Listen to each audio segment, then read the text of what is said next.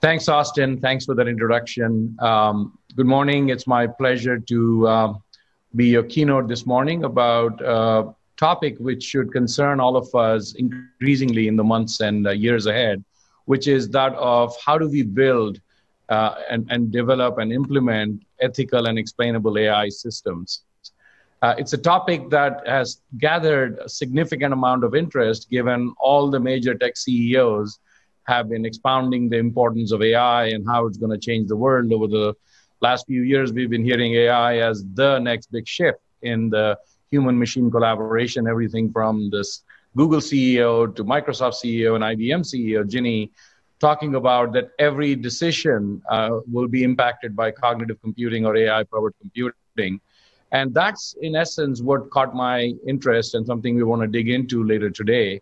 So how do you start bringing AI into the enterprise when it has this very fundamental problem, one of operating as a black box? So as we all know, or most of us know, that AI systems learn and evolve over time. Unlike rules-based systems, AI systems have this ability, this powerful ability to learn from patterns. And they contain many hidden decision processing layers, which makes the auditability and explainability challenge a big one for enterprises. It's one thing to say it's a dog or a cat using a GNN or a DNN model.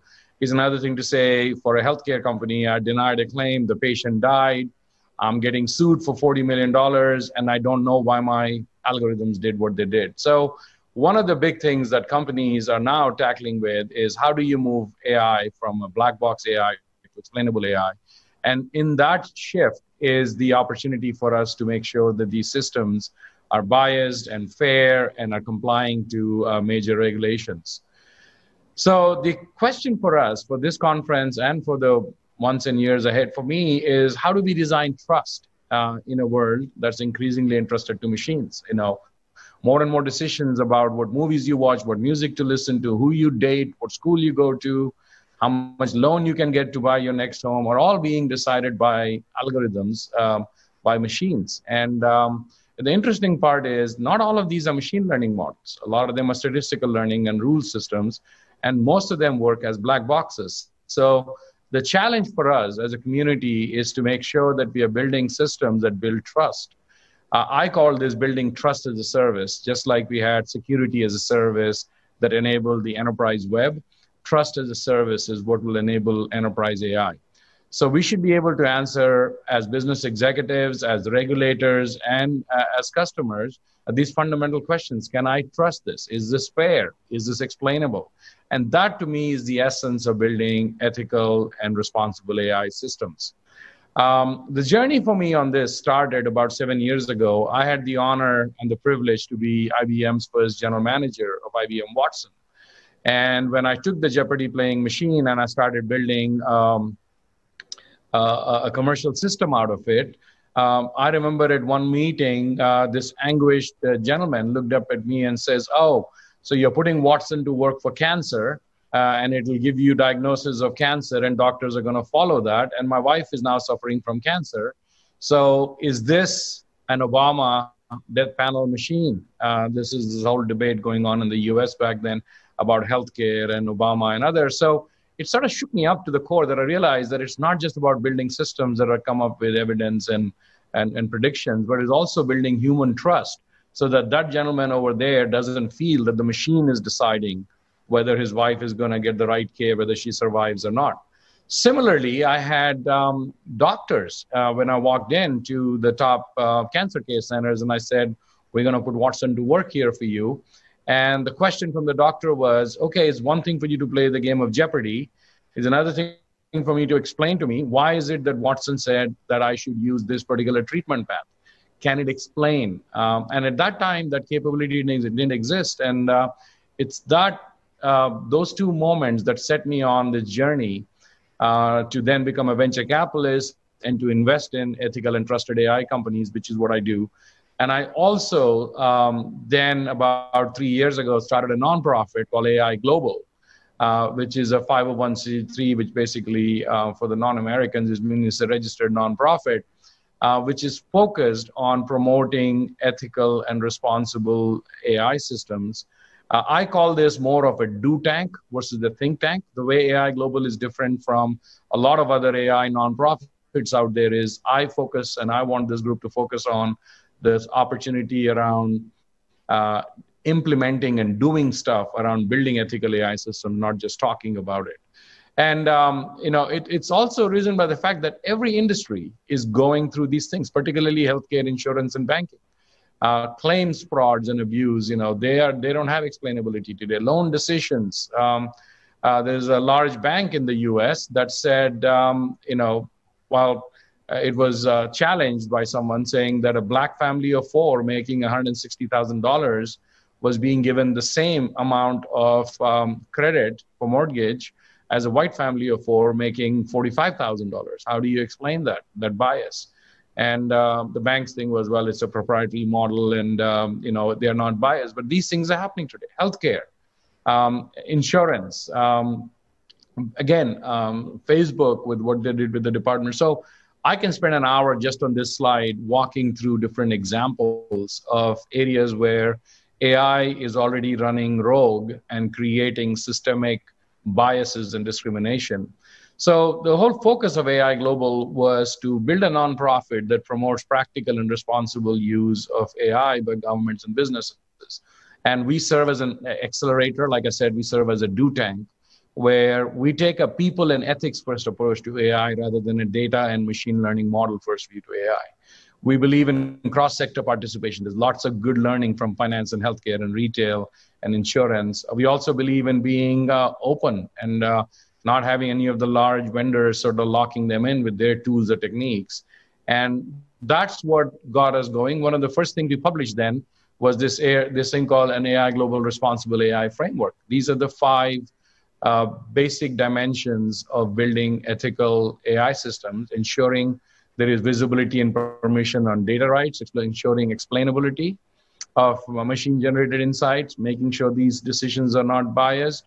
Also, on the other side, making sure that these things are not spoofable.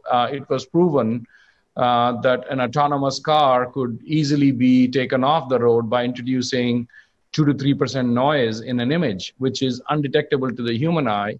But a stop sign could be made to be seen as a yield sign to an autonomous car by people, poisoning certain images. So, and then last but not the least, compliance. So how do you make sure that GDPR and HIPAA regulations or FCA mandates, how do you make sure your AI system is complying to those? So these 5 dimensions made up what we call as the AI Global Responsible AI Framework. We open source this, and it is driven from a human first perspective, so that different people ranging from a chief data officer to a data scientist to a customer or a board member can answer fundamental questions like, are we being fair to our customers, in particularly vulnerable group? And in these days of the post-COVID world that we live in and this Black Lives Matter world we live in, that question is even more important than it ever was, because board members are concerned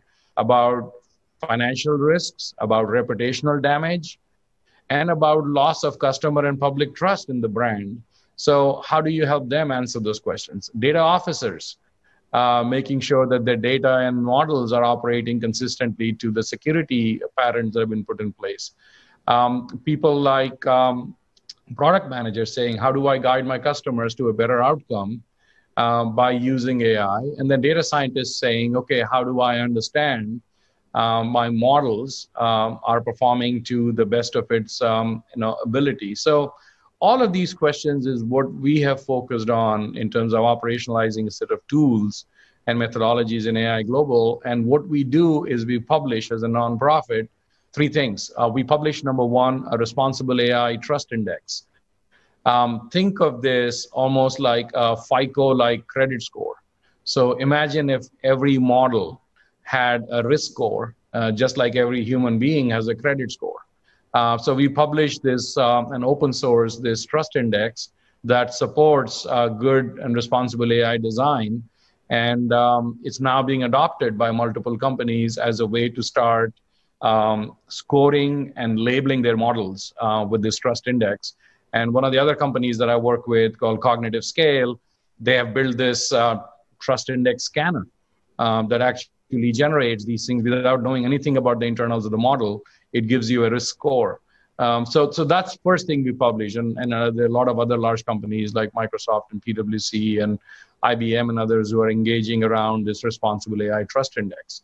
Second thing we do is we published a user-friendly open source tool called the Design Assistant that allows people to walk through the key aspects of responsible AI. So it's almost like an online tool that gives you guidance on what are the points in your model design and your data design that you need to be worried about to ensure that your models are responsible and ethical. And last but not the least, we have this community, an open source resource online community that is a portal for publishing news articles and templates. So to me, again, shifting the conversation from thinking about responsible AI to doing, when putting products and processes in place for enabling responsible AI is where my focus and my mission is. Being that this is a nonprofit, I don't feel hesitant in talking about the work here because this is something that the world needs, the government needs. I was in Israel late last year talking to the D9 countries, and I remember the representative of one of the smaller countries came right up to me and said, my government is implementing AI, left, right, and center, but we have no tools to understand how is it not going to discriminate against groups of people. So having this open source tools and open online tools, our hope is that countries and businesses who can't afford to put in a lot of skills can use this tool as a way to start measuring and testing and designing more robust and more ethical and responsible AI systems. As I look ahead, I believe that for this audience and for this conference and other conferences like this need for trusted AI is going to get only bigger with time, particularly in industries like banking and healthcare, where the number of automated decisions are going higher. And we absolutely need to make sure that as a community, we are looking at this topic as seriously as we looked at security. I believe trust as a service is going to be as big a market in the coming years as security as a service is as a market. So my last request to you and advice to you is to get engaged in this through three things: through educating, promoting, and supporting.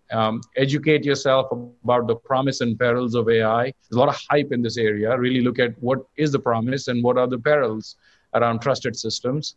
Promote and question and challenge your teams on building responsible AI systems. And last but not the least, become a member of nonprofit like AI Global to start supporting these initiatives. With that, I thank you again for the time this morning, and back to you, Austin.